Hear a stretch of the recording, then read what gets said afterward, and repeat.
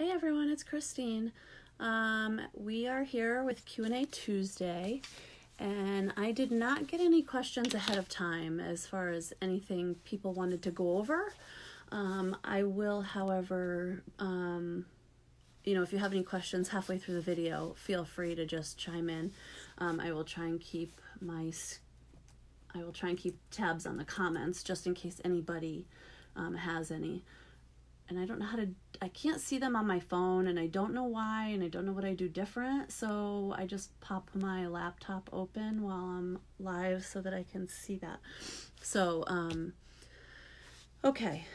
So, because I had no questions, what I'm going to do is, we had talked about it a few weeks ago, and we were going to do some Tunisian tutorials. There were quite a few people in the group that wanted to learn how to do Tunisian. So last week we did the Tunisian simple stitch. We did a dishcloth for that. Hi, Brianna. And this week we are going to do the Tunisian purl stitch, which is very similar to the knit purl stitch, but it's for Tunisian. So I'm going to show you my mom moment. I told you I put it right in the entryway, honey. Oh, okay. Okay, sorry. Okay, where are you from, Brianna?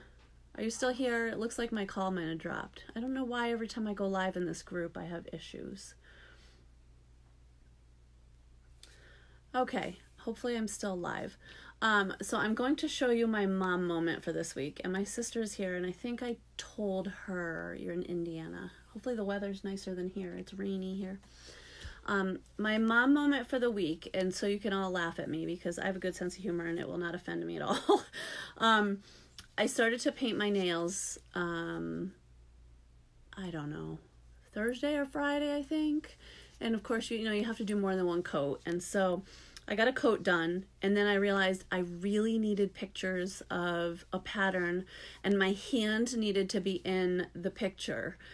And I did not have time to do my nails, so I finished one hand.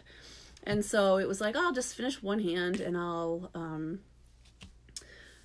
finish the other hand later. And I never finished my hand, both hands. And so I had one hand done and one hand half done, and that was, I don't know, like I said, Thursday or Friday, I think.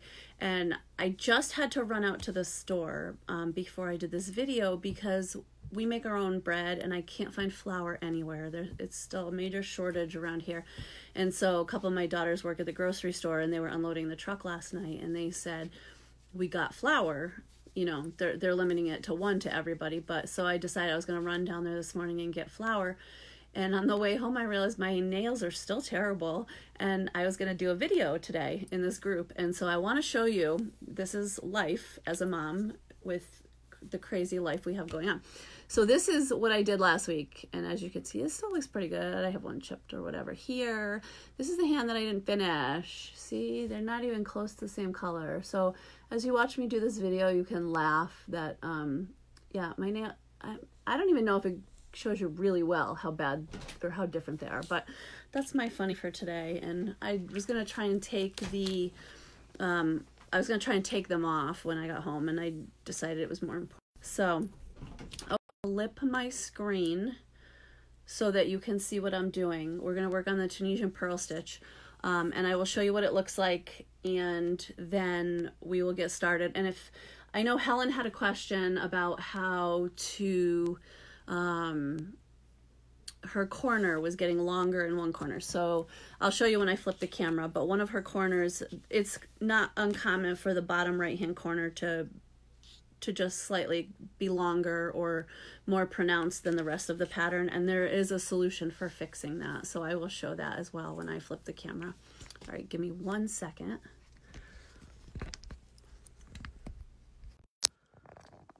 And hopefully that works and you can see what I'm doing. Okay. Hopefully that is enough space for me and you can see what I'm doing. And see now you can see how bad my nails are. Okay. All right. So let's start a Tunisian purl stitch dishcloth. So I'm just going to start with a slip knot. normal slip knot. I like my end to be a little bit longer for weaving in. I just would rather have a little extra. Okay, and I'm going to make, so this is what it's going to look like when you're done. This is the Tunisian purl stitch. This is the front side. The back side looks slightly different, but not completely different. But this is the front side, and I like it. If you do it with a bigger hook, it actually pulls these stitches apart a little bit, and you get like a long piece here, and then you get the cross, you know, the horizontal bar there. I actually like this stitch. Okay, so what I was talking about before is a lot of times with Tunisian, not so much with this stitch, but this one I did in acrylic, and you can see a little bit. You can see if this goes straight across, and then this bottom corner just comes down ever so slightly, so it has like a natural curve to it. It's because these stitches on your, that's the one that stays on the hook all the time, they end up a little bit looser. So there's a solution for fixing that, and I will show you as I go. So instead of making an entire dishcloth, which I could, but we would be here a while just because I'm not the fastest crocheter, I'm just going to make a smaller, you know, I'll do maybe like 8 or 10 stitches across, just so you can see what it's going to look like and how to do it. So I'm going to chain, let's say 12, 2, 4, 5, 6, 7, 8, 9, 10, 11, 12, and that'll give you a good idea what it's going to look like. Actually, yeah, I'll just stick with 12. Okay, so if you weren't here last week for Tunisian, the best way to start is to flip it over and work in these bottom loops. So what you're going to do is you're going to insert the hook, and you're going to pull up a loop in every single one of those bottom loops, or back ridge. Some patterns will call it the back ridge. Everybody calls it something slightly different, but it's that back bar that you want to work into. And we're going to pull up a loop in all these.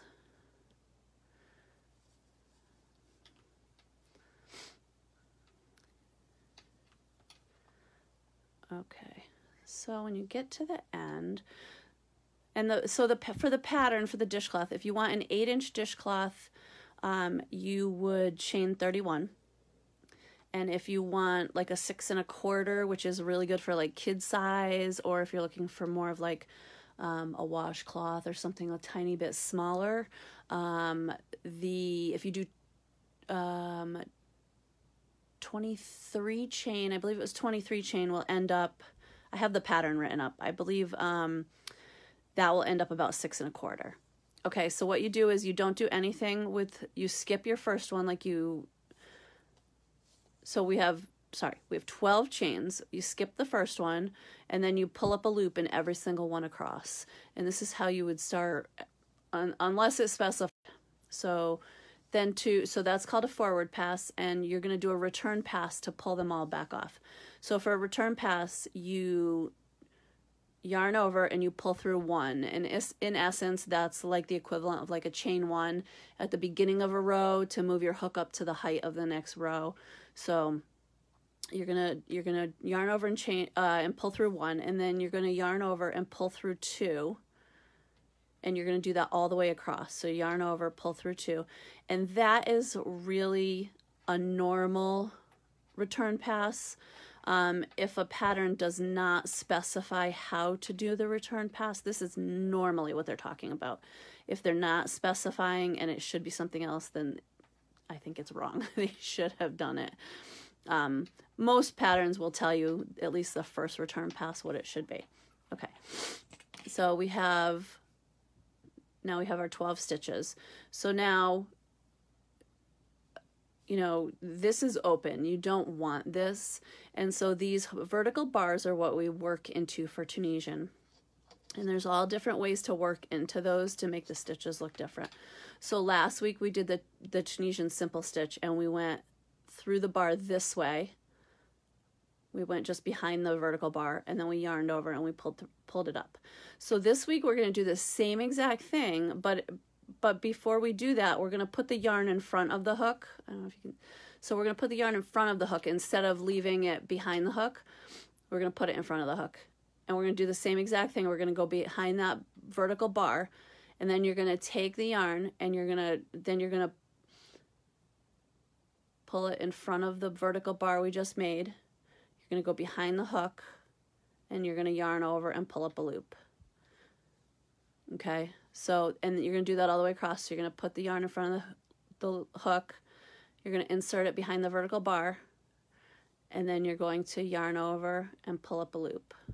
You cannot yarn over front to back and pull up a loop. It will not look the same. You have to actually go in front of this vertical bar with the yarn, the working yarn, and then go behind the hook and yarn over and pull up a loop to get this stitch.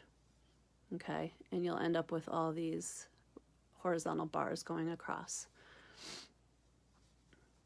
Okay, so you're gonna put the yarn in front of the hook. You're gonna insert it behind the vertical bar, and then you're gonna yarn over and pull up a loop.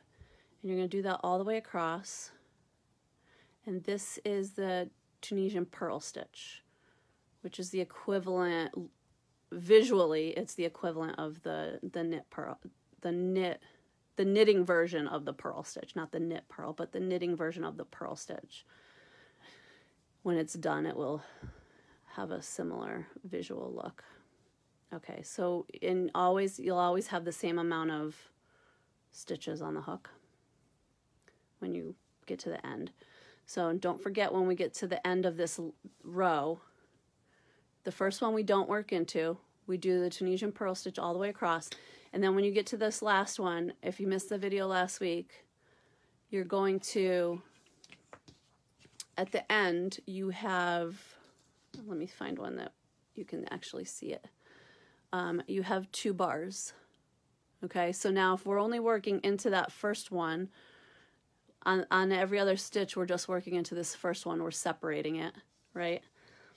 So instead of doing that, we're going to put both of them on the hook. We're going to work behind both of them, and that will give it a finished edge so that you won't have to put a border on it if you don't want.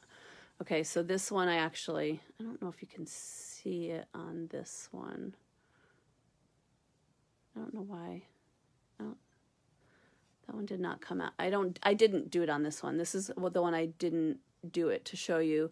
There's really no finished look to it. Okay.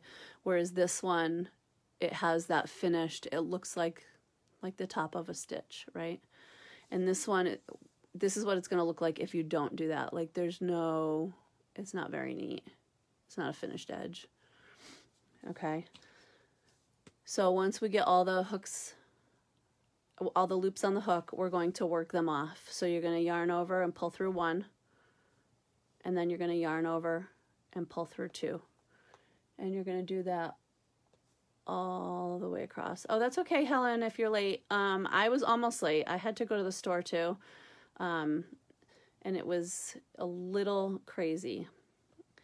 But I found a store that had flour, and by the time I got there, they had 3 bags of flour left, and they were limiting people to 1. But at least I got 1 because we make our own bread here, and we were out, so I needed to. Okay, so, and this is what this is going to look like, and I actually really like this stitch. I purposely used a lighter yarn so you could see. So you get the vertical bar, and then across the horizon you get like a little knot, if you can see that. Okay.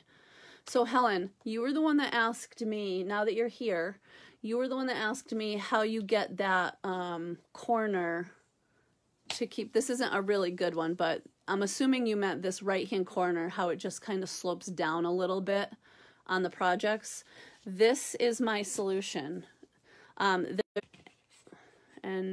Okay, so there's 2 ways to do it. One is to try and loosen up the entire width of the project. So this is loosening up on its own. So if you were to loosen up the rest of it, so like you could use a smaller hook on those first 2, maybe 3 stitches, or you could learn to loosen up your grip. But my solution is this. Okay, ready? This is my sneaky trick. I take this off my hook. Off my loop. I take the loop off the hook.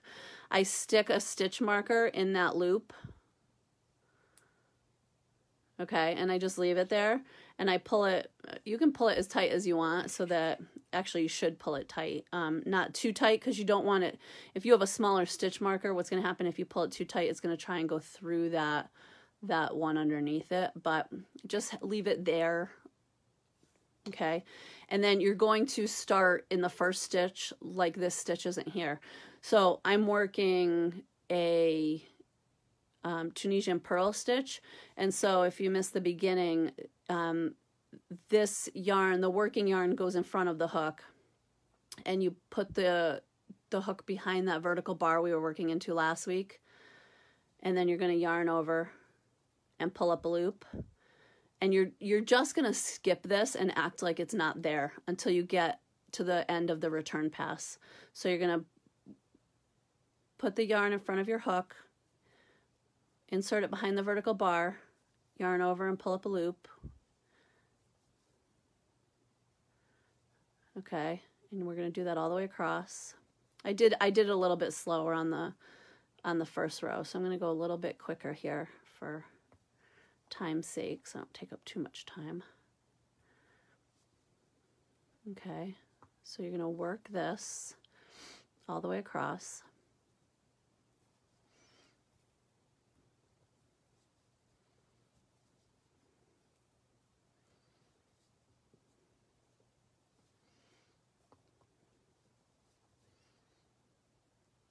Okay, and then we have one more, and then don't forget, when you get to that last one, you're going to work behind both of those, so that's the end. So you're going to work behind both, so you get the finished edge, yarn over and pull up a loop. Okay, now we have all 12 on here. Okay, so we're going to yarn over, pull through 1, and then yarn over, pull through 2, and we're going to do that all the way to the end, and then I will show you what to do with that stitch marker.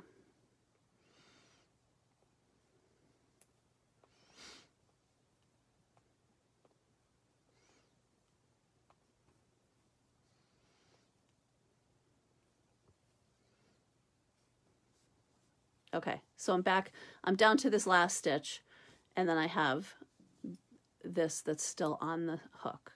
On the marker. I'm going to take this off. I'm going to take the stitch marker off. I'm going to put the hook through the loop that was where the stitch marker is, and then I'm going to put this back on, the last one back on, and then I'm going to yarn over and pull through both. And what that does is that makes this one a lot tighter. Can you see the difference? These two are probably almost twice the length of this one.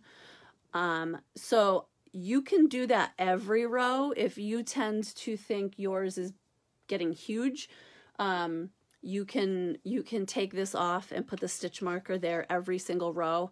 I tend to think it gets, I don't know, I just don't want to do it every row, so I kind of do it every other row, or I try and do it at those first, like, maybe 5 rows where it seems like those are that's the place where it loosens up the most. And then once I feel like it's getting even, I'll stop doing it, and I'll see if I can prevent it from doing it, just keep going without doing that.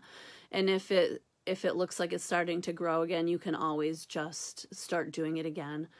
Just keep an eye on it. Or like I said, just do it every other row or every 3rd row, just to keep it from growing.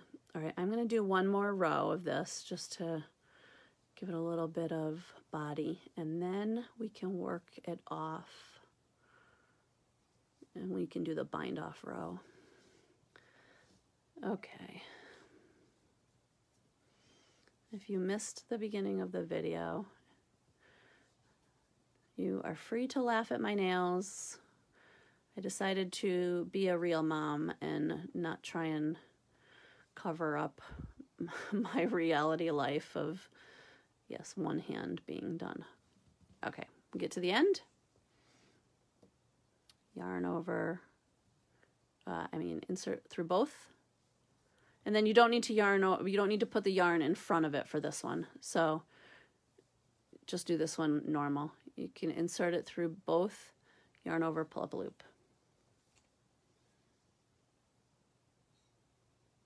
Okay. So I ended up doing normal single crochet around the dishcloth because of that right edge. Yeah, so try it this way. Try it and see. So you can see on this, see how these bottom ones that I did not do that with are so much bigger, and then this is the one I just did. So you can see the difference. Even here, I'll put it on the blue background so you can see. You can see the difference just even in doing it once. Whereas these two are a lot bigger, a lot wider. It's just the hook stretches it. So people that tend to do Tunisian looser, these will all be looser, so it'll kind of match this. Whereas I tend to be a very tight crocheter, and as much as I try to loosen up this side, when I try, like this one I tried really hard, and it's only slightly noticeable. It's not, you can see, it's not terrible as far as that corner. It could be better, but it doesn't have that huge drop.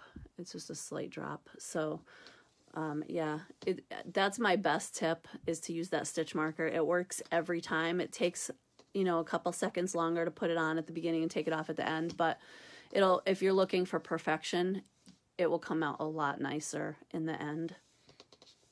Okay, so let's work this off, and then we'll do the bind off just as a refresher. So it was yarn over, pull through 1, and then yarn over, pull through 2 all the way across.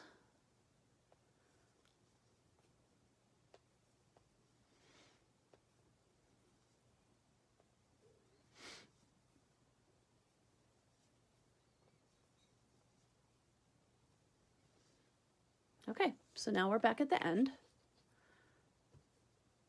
Okay, so now if you're new to Tunisian, this is open. We don't want to leave this way.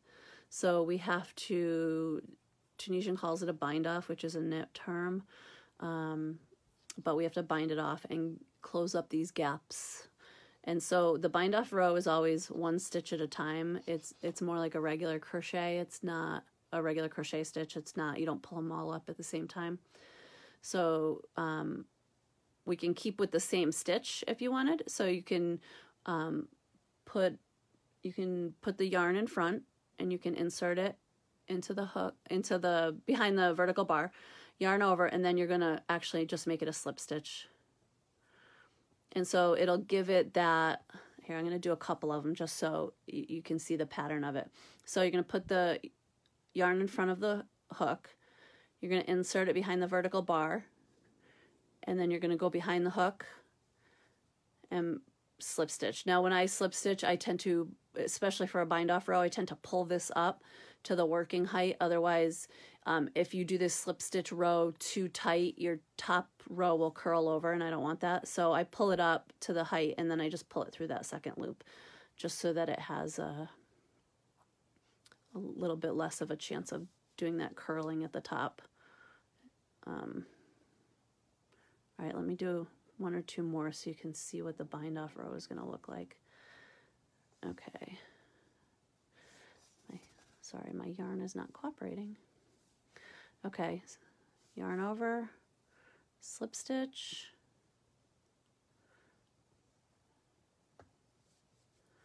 yarn over, slip stitch. Okay, and so you can see what I have so far. It'll match the rest of the stitches, but you'll get the finished edge at the top. So this will match. If you did a regular slip stitch, it just went behind the vertical bar without putting that yarn in front of the hook first, it would look like a Tunisian stitch, simple stitch. It wouldn't look like the purl stitch. Okay, and what we were doing is, so you always have 4 sides. So like this one's loose because I wanted to show you how to fix that, but it looks like a finished edge. And then by working into that back ridge, the bottom looks like a finished edge. And then by working through both loops on the,